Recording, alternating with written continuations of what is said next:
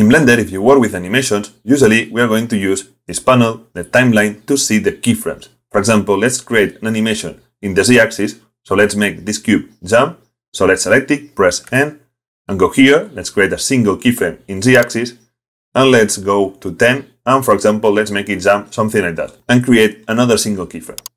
And now I'm going to copy the first one and paste it, for example, here. And now we have this animation.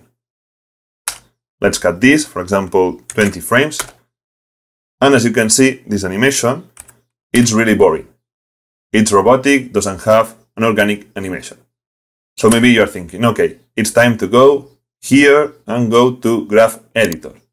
So now we can play with these keyframes. For example, let's select this handle and make it like that, and this one like this.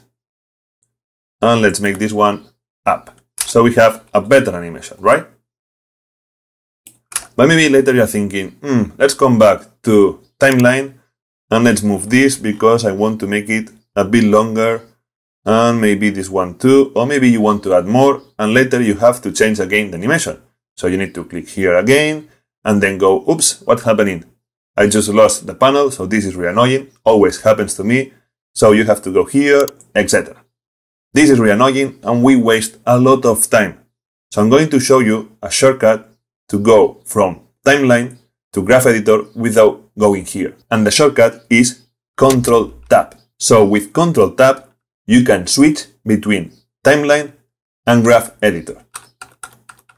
So you will save a lot of time when you're going to try to animate your animations. So remember, this is really important. When you want to work with animations and save time, just press Control Tab and you can see really fast the Graph Editor.